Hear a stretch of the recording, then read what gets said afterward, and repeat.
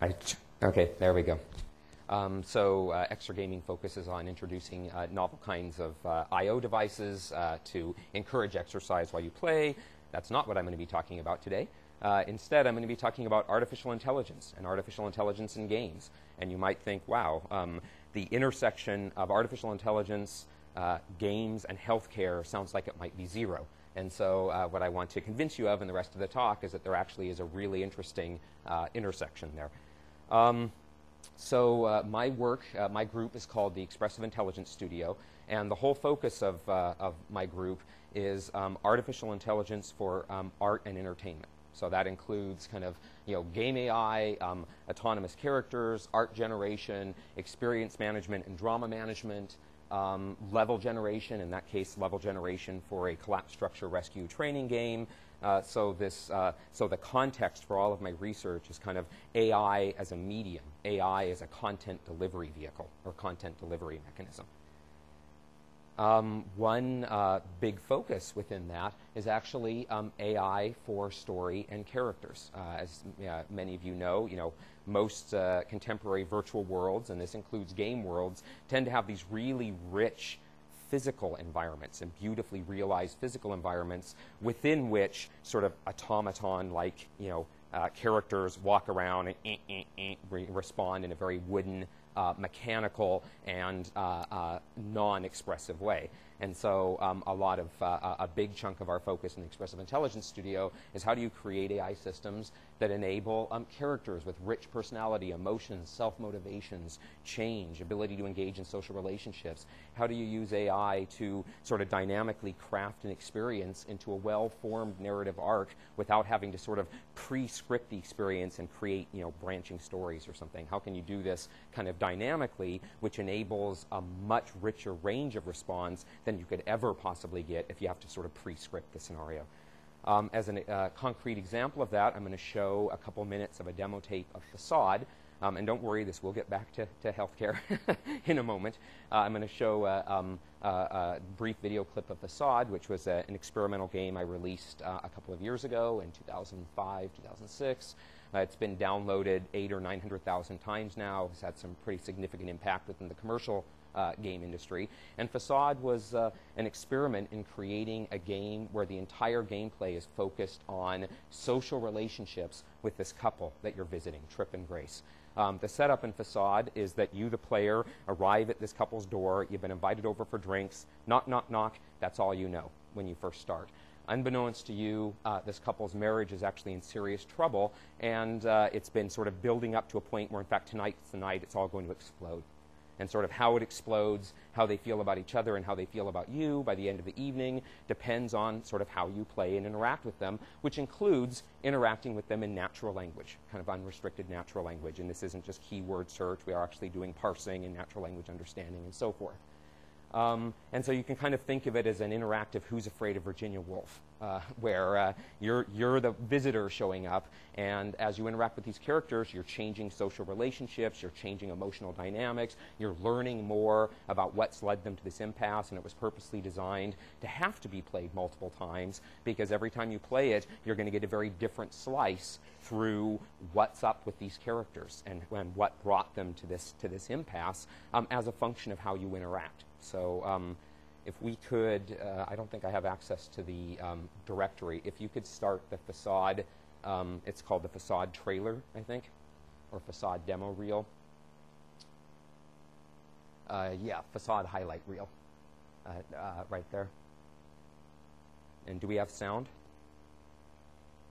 Ah, I'm so happy you could make it. Okay, well, we don't have any video. video. So long. How's it going, man?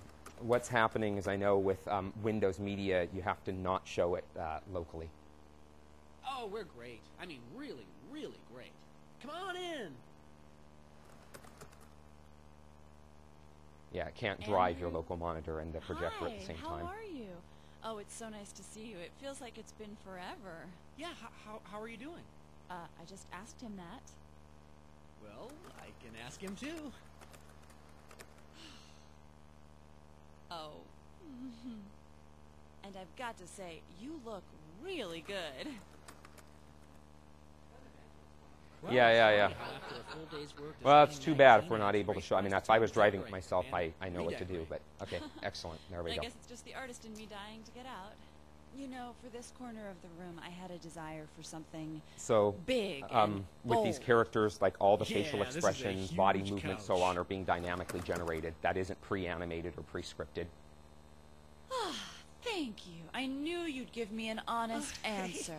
It's just decorating. For Christ's sake, you're turning it into something. You know, Trip, if you hadn't convinced me to go into advertising, I could have painted that painting on the wall instead of buying it. That's the problem with this goddamn apartment. Lousy acoustics. And then Grace buys all of this ridiculously expensive furniture that just sucks up your voice when you're talking. I feel like someone's muffling me when I sit on our new couch.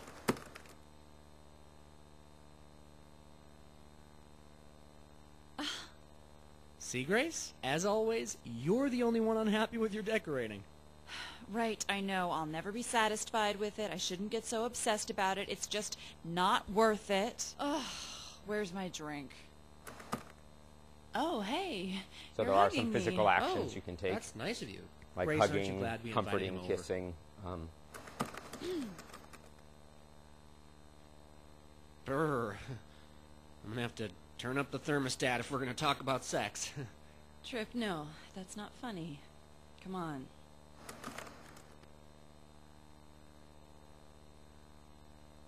Andrew, you know that flirting with me is only going to make me wish I'd married you instead of Trip. Okay, that's enough, you two lovebirds. Okay, Andrew, I think this evening is over. You've got to leave. So here we're just sort of showing There's a only range so of much you can responses expect to that put up with, you typical know? players do Oh, when no. interacting with Façade. Andrew, I just realized. I'm sorry. What? I haven't gotten us drinks. When it comes to drinking, I have the simplest tastes. I'm always satisfied with the best. So, what's your poison? Can I interest you in a single malt scotch? It's primo. I served them at our last party. They were a smash. Martinis. Perfect. Classic. Great idea. Well, it didn't take long for you two to bond or whatever. Trip thinks he's at his classiest when he's on the serving end of a swizzle stick. Why don't I make us one of my new drink inventions? I call it Grace's Inner Soul. It's a mixture of Chardonnay bitters and lots of ice. Okay, we can stop at this point. So this gives you now, some sense of Andrew, interacting in with one these word. characters, but in a sense, what we have here is kind of a bad marriage simulator, right? What you have is autonomously intelligent characters. They're pursuing goals. They're engaged in emotional relationships. They've got this backstory they know about. They're fighting with each other and drawing the player in. But you also have another AI component that we call the drama manager that's sort of monitoring the long-term progress of the story and trying to make sure that it's forming into kind of a well-formed Aristotelian narrative arc as the player interacts. But again, not in a sort of pre-scripted branching story kind of way. So as soon as my slides are back up.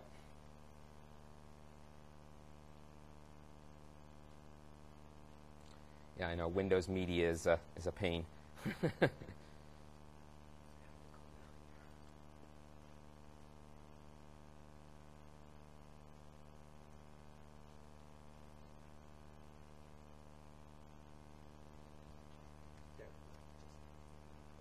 All right. So it's oops, someone else. Okay, I was fighting. All right. So, that gives an example of when I talk about sort of character and story AI, the kinds of experiences you can realize that way. Another project going on in the lab right now is a collapse structure rescue training game that was got a little bit of preliminary funding on a NASA art project. It was just enough to kind of get it started. In there, the big AI research challenge is dynamically generating new training scenarios. So any training game in which you've hired a whole bunch of animators and artists and they've handcrafted some beautiful training level and so forth, well, that's sort of static content that, as you hand that off to, say, firefighters who are training for collapse structure rescue, they can go through that scenario once, maybe twice, and now they've sort of wrung all the juice there is out of that training game. And you would have to dump a whole bunch of more content and pay a bunch of animators and level designers and so on to create new content to continue having any training having any training usefulness. Well, the idea here is, well, what if we can sort of put that sort of level designer, scenario designer piece in the box so it can dynamically generate games in response to pedagogical goals that a fireman might set up. You know, I want to experiment with pulling, or I want to train on pulling live victims out of a pancake structure in which there's risk of fire, for instance, and then the system generates that. That moves into sort of more general game generation work where we're actually trying to sort of, in a sense, put game designers in a box, and we're currently generating small kind of cell phone mini games completely automatically where you can sort of dial in high-level goals for what you want the game to accomplish, and it sits there and figures out what game mechanics to put together, what thematic mappings to put onto the game, and so forth, automatically generates some code. In this case, it's J2ME. Cell phone code, and voila, you've got kind of a custom game. So what might you do with all this stuff in the context of healthcare? Well, with the autonomous character work we're doing, the most obvious application is patient communication. This can be training on sort of difficult situations like breaking the news to someone they have cancer, for instance, and what are the ways of doing that? What are typical ways that patients respond or react to that news? There are, you know, as you know, there are a number of kind of virtual patient simulators out there that allow you to engage in, kind of simulated, simulated procedures with patients. But the model of kind of the patient as far as being able to talk to them, how they respond to the procedures and so on, is very wooden and pre-scripted currently in these patient simulators I've seen. This would be a way to move to much richer, more expressive and realistic kind of personality simulations for patients, patient simulators. Lifestyle coaches. So there's an increasing interest now in how can we deal with the obesity epidemic in America? How can we create technologies that encourage people to have sort of healthy lifestyles? And one approach would be, well, you've got this sort of personal lifestyle coach who's tracking information about your activity during the day, about your diet and so forth, and offering suggestions, developing a rapport with you over time. Emergency response training is a very concrete one that we've currently got a little bit of work on, definitely looking for more support and funding in that area. Custom health management games, so moving to this sort of game generation work. You've got a person who's managing diabetes, and you can input information about how they're how they've been maintaining their blood sugar during the day and so forth, and have the system automatically generate little games that in a sense kind of gamify having to manage their diabetes, right? And this is sort of something that at the Game Developers Conference this last year was kind of a big topic of conversation, was moving games kind of out of, kind of the, closed little virtual worlds in which you normally think of gaming happening, and talking about what does it mean to kind of gamify everyday life, right? To use the same kinds of reward structures, reward ramps, difficulty ramping, and so forth. There's a lot of game design heuristics that have been developed over the years that are extremely effective at creating powerful motivational structures for human beings.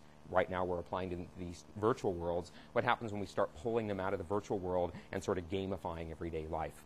And finally, more generally, kind of organizational simulation. At Serious Games for Health a couple of years ago, I actually had someone come up to me after seeing a Façade demo and say, God, I'd love to do something about training for sort of emergency room management. And, it's like late at night, a whole bunch of cases come in. How do we, how could people sort of train on what it's like in an emergency room when, all hell breaks loose? And this sort of general kind of organizational simulation with, sort of simulated people that have real reactions, real emotions, and so on would be potentially very powerful. Just a last little bit, this is my last slide. I want to mention that UC Santa Cruz is the first University of California campus to have a degree in computer game design. So this is sort of a serious major focus on the campus. We've hired, we have offers out to 2 more faculty this year, bringing our group of faculty who are sort of focused on game design and game technology to 5 now on the campus. Our computer game design degree has been, the undergraduate degree has only been in existence for 2 years now. The first crop of students came in fall 2007, the second crop in fall of 2008, bringing in sort of 100 students each year in the first 2 years. We're now, I believe, officially the largest degree program in the School of Engineering at UC Santa Cruz. And my Expressive Intelligence Studio, as I mentioned, there's something like 10 PhD students and 4 master's students and several undergrads involved in that one game research group. And there are a number of other groups springing up now as we're staffing up the game faculty. So I just want to mention this to say that it's, this is sort of big business at UC Santa Cruz. And so I hope for as people within the UC system become interested in games, and particularly serious games, that they consider partnering with UC Santa Cruz, since we have such a strong focus. All right, thanks. I'm going to move things along.